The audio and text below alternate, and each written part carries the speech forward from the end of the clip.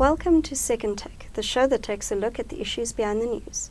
China's role in Africa's industrialization was discussed at a recent conference on China-Africa industrial cooperation.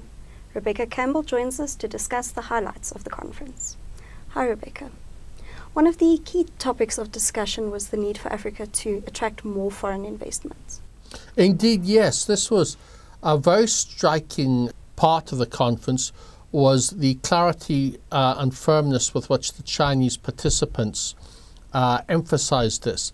Now, I'm thinking specifically of senior Chinese government officials, ambassadors, who made it clear that attracting foreign investment will be absolutely crucial to achieving industrialization in Africa. Now, anyone with even a slight knowledge of economic history is aware of this fact, but it was not usually articulated very clearly in South Africa, and was especially powerful coming from the Chinese, precisely because this is exactly what they did.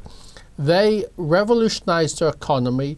They massively increased the size of their industrial base through attracting foreign investment after 1978. 1978 was the year in which the late leader Deng Xiaoping opened the Chinese economy and transformed a totally socialist system into what is effectively a capitalist system, though of course it's officially called socialism with Chinese characteristics.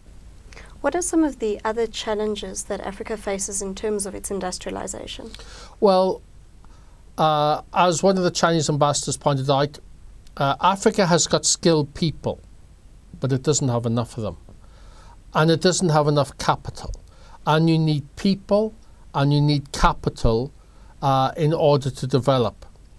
Now, you can access some capital from financing agencies like naturally the Chinese cited Chinese funding mechanisms, the Asia Infrastructure Development Bank, the Silk Road Fund and others.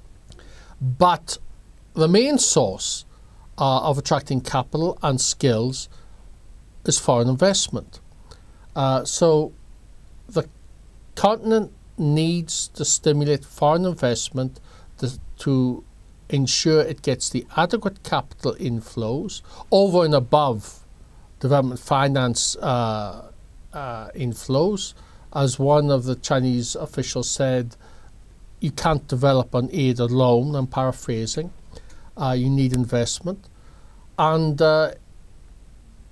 investment will also stimulate the development of local expertise, because it's a lot cheaper to be able to recruit local experts to run your subsidiaries than it is to have to transfer them in from other countries. So those are the two critically important things necessary: skills and capital. And these two will then allow the addressing of the other lack, which is inadequate infrastructure. How will China's One Belt, One Road initiative benefit Africa? That was, of course, highlighted by the Chinese at the conference. The conference, by the way, was organized by the Africa Institute of South Africa, which is now part of the Human Sciences Research Council, in conjunction with the Embassy of the People's Republic of China in Pretoria. And of course, the Chinese did emphasize the importance of the One Belt, One Road, also known as the Belt and Road Initiative, originally phrased as the New Silk Road and then the Maritime Silk Road. To summarize briefly, the original idea was to recreate the famed ancient Silk Road, which had linked ancient China with the ancient Mediterranean through Central and West Asia, but to create a modern version of that using roads and railways and stimulate economic development and go all the way to Europe, not just the coast of the Mediterranean.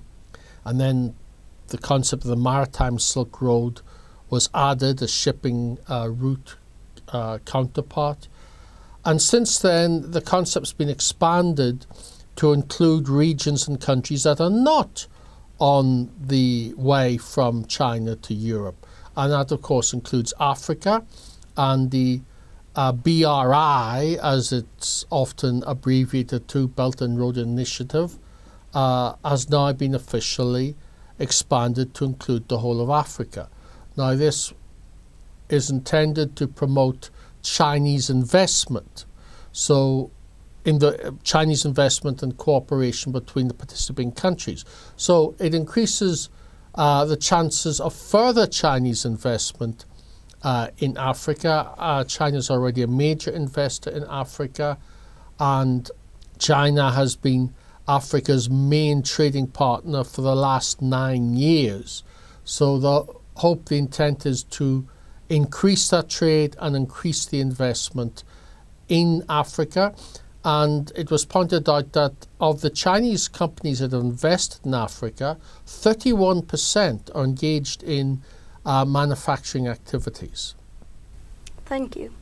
That's the Second Take show for this week. Thank you for watching, and join us again next time for more news analysis.